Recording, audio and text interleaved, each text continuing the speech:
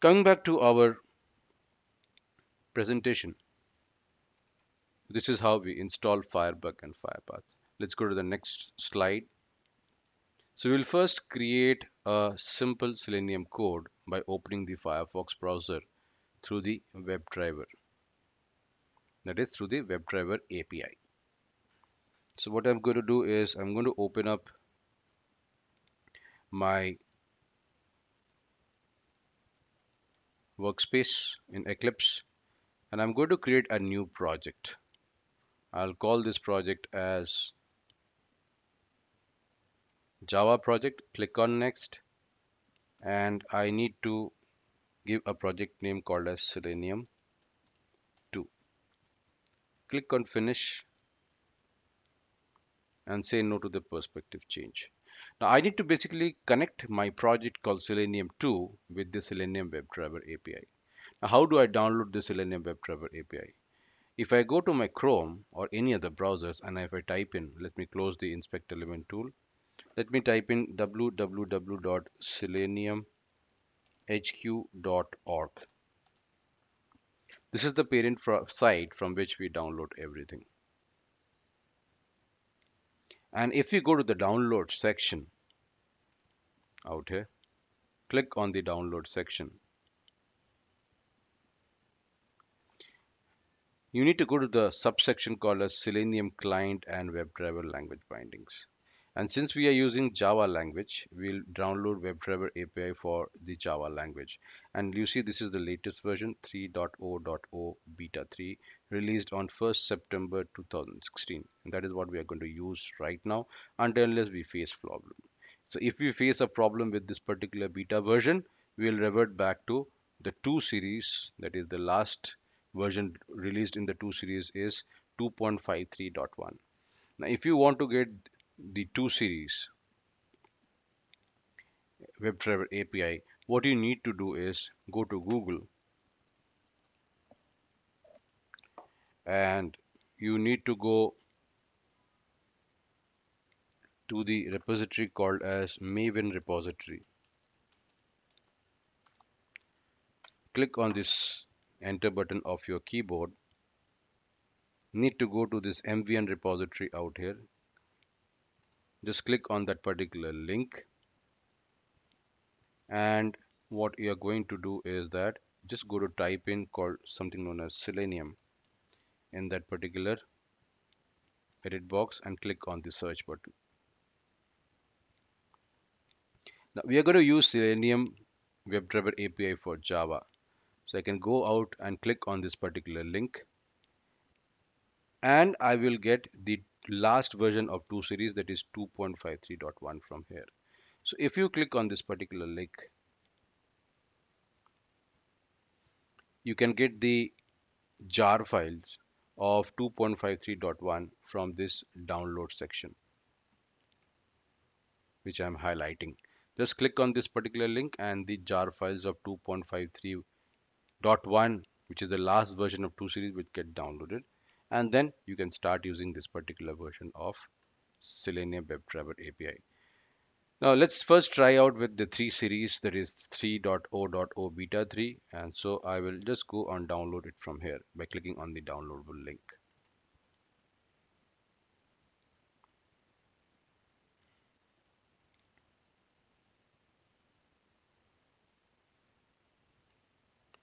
Okay, I will just go and open the folder in which it has got downloaded, and I have to see it. Let's wait.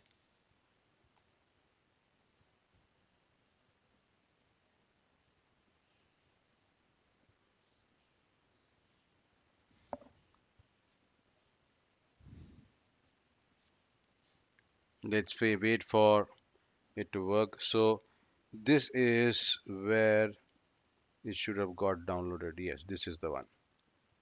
So I'll cut it from here and put it to my own repo path that is in my desktop.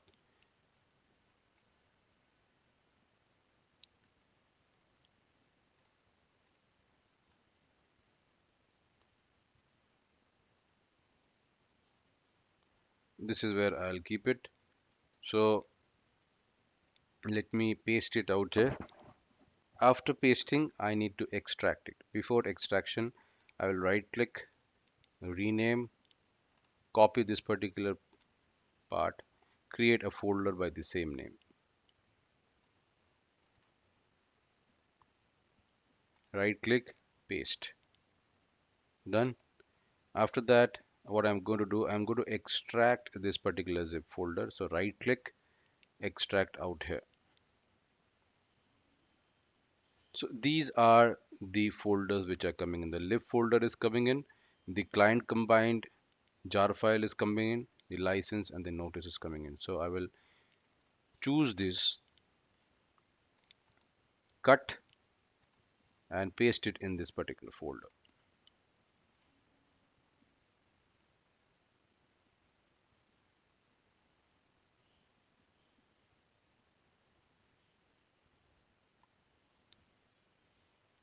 Let's try again.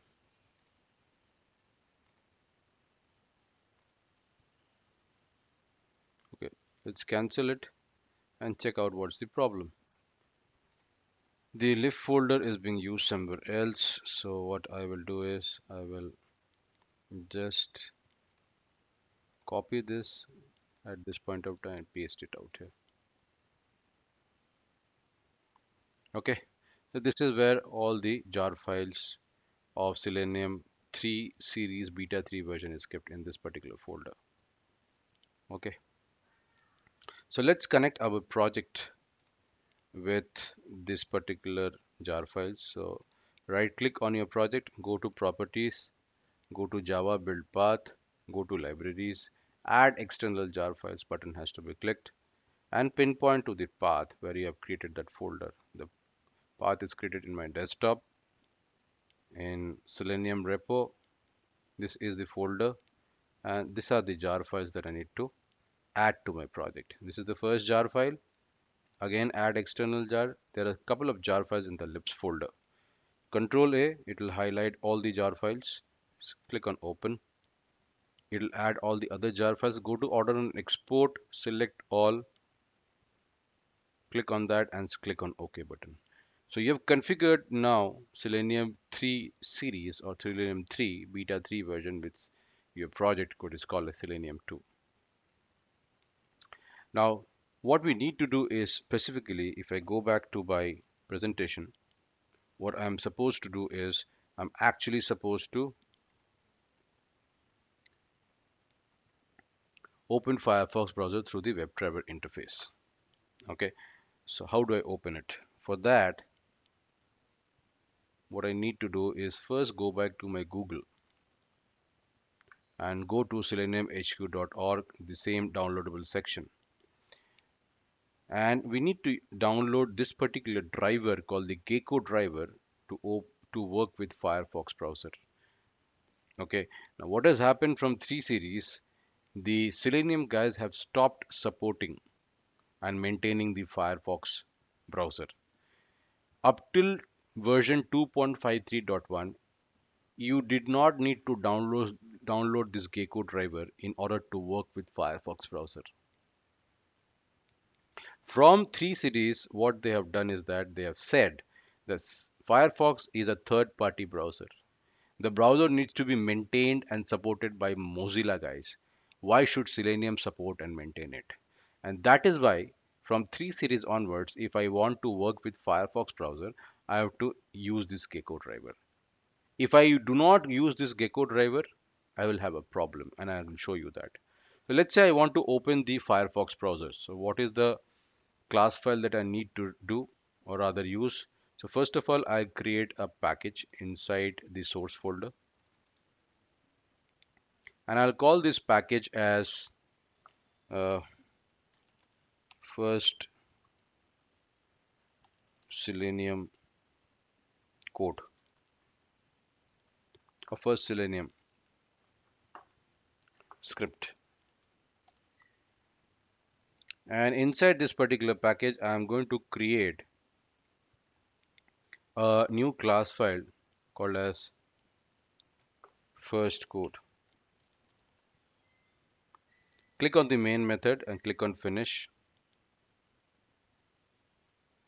Done. So the first thing that we are supposed to do as far as our PPT is concerned is opening up the Firefox browser through WebDriver interface. So how do we do that? For that, what we need to do is we need to use the Firefox driver class. The Firefox driver class is an inbuilt class of the Selenium WebDriver API. And this class will be used to open up the Firefox browser and control it. So we need to create an object of the Firefox driver class. So just write down Firefox driver is equal to new Firefox driver. If you see there's a red underline out here. If you hover our mouse, we can import the Firefox driver class. Just wait for some time. Import the Firefox driver class from the Selenium package. Now, why I am able to get this import option? Because I have added the Selenium WebDriver jar files with this particular project called. And what is the project name? The project name is called Selenium 2. And after I import, I will see the import has happened out here. Okay. Now, what I can do is that this is basically used, this class. So I can write down the below code is used to open the Firefox browser and control it. Now, if I run this particular code, so save this particular class file and run it, it should open up the Firefox browser.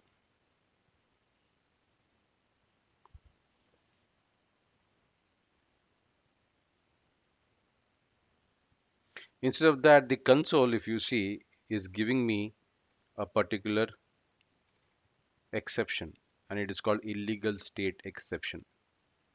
And what is the exception message? The path to the driver executable must be set by this system property. This is called the system property. So path to the executable of Firefox driver must be set by this particular system property. Since the path to the Firefox driver exe is not set by the system property, it is showing you this exception called as illegal state exception. And this will happen from 3 series of Selenium WebDriver API. If you are using 2 series and the last version of 2 series is 2.53.1, this kind of exception will not come, strictly speaking. And rather it will open up the Firefox browser. Now this kind of exception starts coming from 3 series because the Selenium guys have stopped supporting and maintaining the Firefox browser. They say that Firefox belongs to Mozilla. They shouldn't support and maintain it. Why should we? So that is why from 3 series, if you just create this particular object of Firefox driver class, it will not open the Firefox browser. But yes, if you open the same object or use the same object of Firefox driver class in the 2 series, last version was 2.53.1, it will definitely open up the Firefox browser. But take care of the environment settings that I've shown you earlier if you want to use 2.53.1. So how to get out of this particular scenario where it shows as an illegal state exception? Okay, and it says the path to the driver executable. That means Firefox driver executable must be set by this system property. Then only the exception will go. So for this, what we need to do is that we need to go to Chrome. So I'll go to Chrome, go to the download section out here, go to this particular subsection called as third-party drivers, bindings, and plugins. There's something known as Gecko driver. Click out here.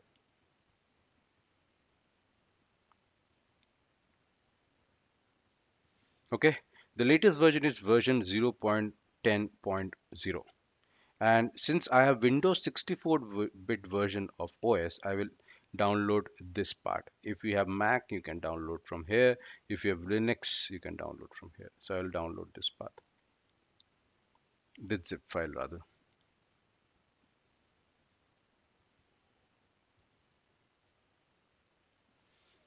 It's downloaded, and I can show to the folder, and I hope this is what gets downloaded. So I'll cut it out from here, and I'm going to paste it in my path, and the path is this particular path. You can also create your own path. So my path is Selenium repo. This is where I will actually paste, and what I'm going to do is right click, rename it, create a folder by the same name, copy, right click again to the blank space and go to new, click a folder and paste the particular name that we have copied. Okay. After that, you can go to Gecko driver version 0.10.0, right click, extract here. I'll say yes to all because I already have it out here. It's got extracted, and the exe is nothing but the executable of the Gecko driver through which the Firefox browser will open. So I'll paste it, or rather cut it out and paste it in this particular folder. Okay, and what I need to do is that go back to my presentation first of all to check up what I am supposed to do. I'm supposed to actually create the first Selenium code by opening up the Firefox browser through WebDriver interface. So what I do is I go back to my Eclipse, and what I'm supposed to do is that I'm supposed to set up the system property. Okay, and the system property should be set by, so the path to the driver executable must be set by this particular property. So let me copy this, go back to my script out here, sorry.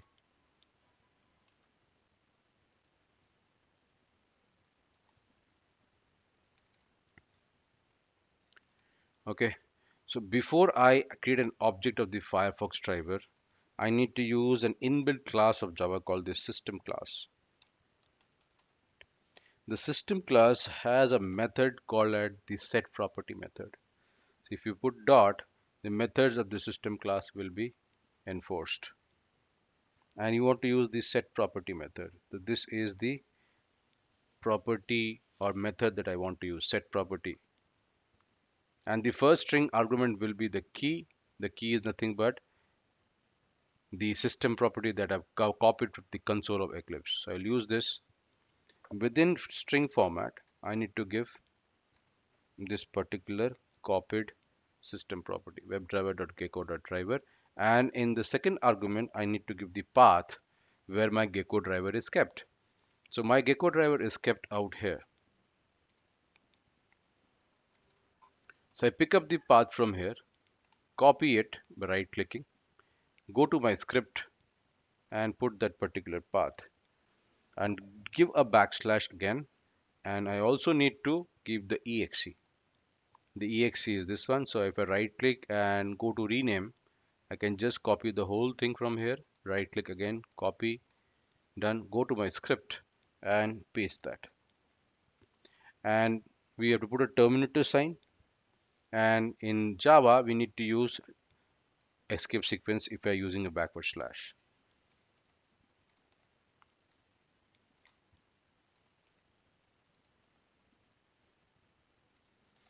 That's all. And after that, now we will see that we have highlighted or set up the system property where we are telling that this is the system property which needs to be used, and the value of the system property is this. So I'm pinpointing to the Gecko driver exe to this executable which will open up the Firefox browser for us. And this is necessary for 3 series of your Selenium WebDriver. If you are using 2 series, you don't need to give this line of code. You just have to omit this particular code. But ensure that if you're omitting this code present in line number 10, ensure to use the 2 series. If you're using 3 series, you have to give this particular code.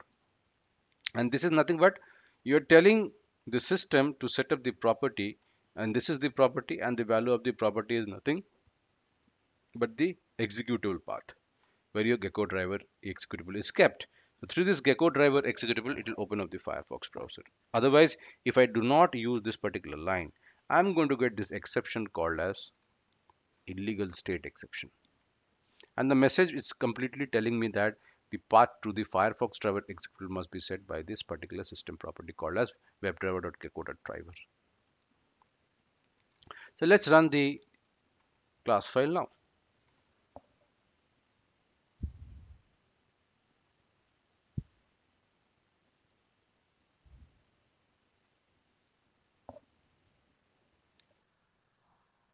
I see that there is something cropping up. It says that your Firefox profile cannot be loaded. It may be missing or inaccessible. So I click on OK. I see that my Firefox browser has not opened, and I can see that this is the earlier Firefox browser. So for your confusion, I will stop the execution by clicking on the red button. Now it opens up. You can see that after stopping the execution.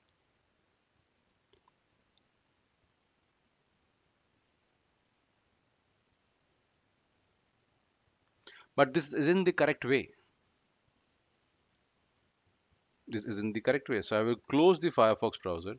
I'll close this also at this point of time. Okay, and I see that there is some kind of console message. It says open qa.selenium remote protocol handshake, create a session. Then this is the info. Attempting to bidialect the session, assuming postal law holds true on the remote end, and then again another message. This is nothing but the log message created in the console of Eclipse when you are running the class file containing this particular script. The script is nothing but a script to open up the Firefox browser. Now, why it is showing you that, uh, why it is actually open up the Firefox browser after you have terminated the class file execution. Now, this is coming because the system property actually needs to be changed. What I need to do is I need to give this particular system property. I need to give something known as webdriver.firefox.marionette.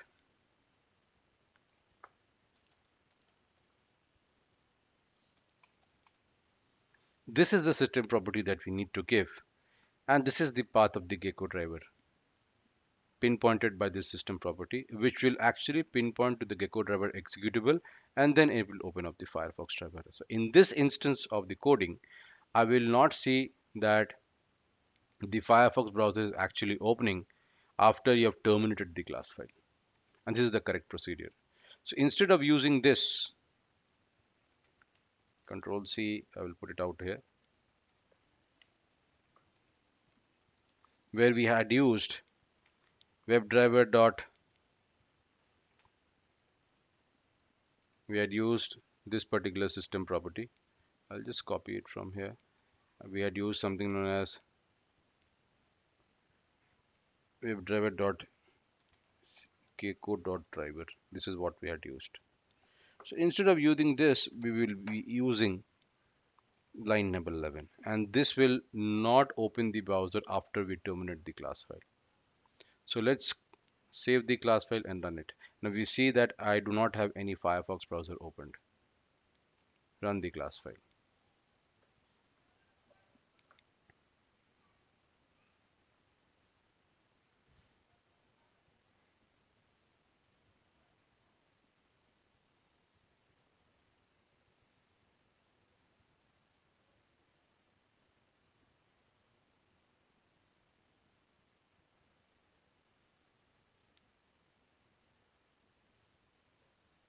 This is how the Firefox browser opens. And if you see out here, I do not need to manually terminate the class file. Last time I had terminated manually the class file clicking on this button. And I see in the console there are log messages coming by running the particular script. And these log messages are pertaining to Firefox browser.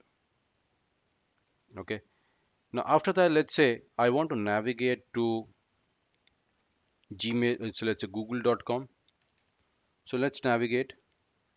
So navigate to Google page after opening the Firefox browser.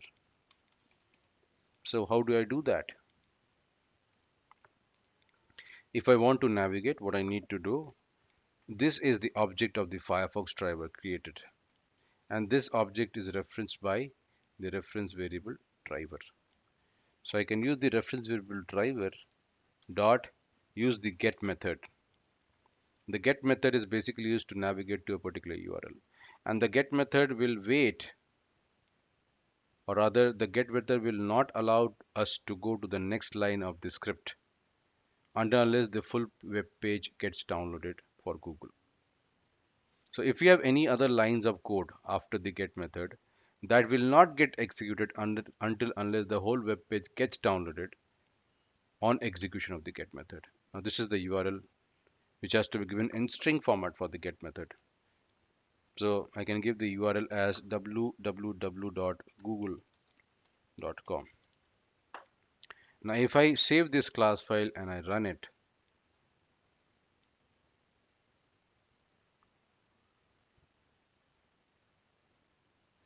we will see that it opens up Firefox. It is still trying to open it. Yeah, it is opening up Firefox, and it should navigate to google.com, www.google.com. So why it is not navigating? Let's go back to our console. The console shows us some certain exception. What are the exceptions? It's called as WebDriver exception, and the exception is coming in line number 15. So if I click in this link, this line has the problem. And what is the message of the exception? It is very important that we read the message of the exception. The message of the exception is that it says it's a WebDriver exception. Target URL www.google.com is not well formed. Why it is giving this particular message with this exception called as WebDriver exception?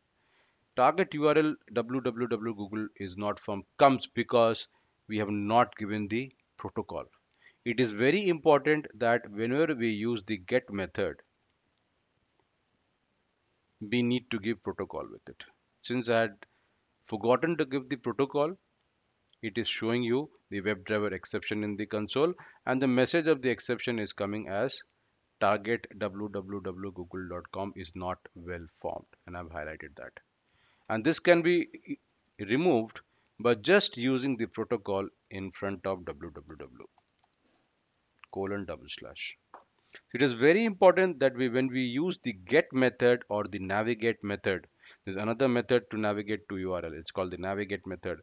It is important that we use the protocol. If we do not use protocol, we will see that it is throwing up WebDriver exception as an exception in the console of Eclipse, stating that the target www.google.com is not well formed. The moment we give the protocol and we save the class file and run it, everything will be fine. So what I need to do is close the opened Firefox browsers and run this.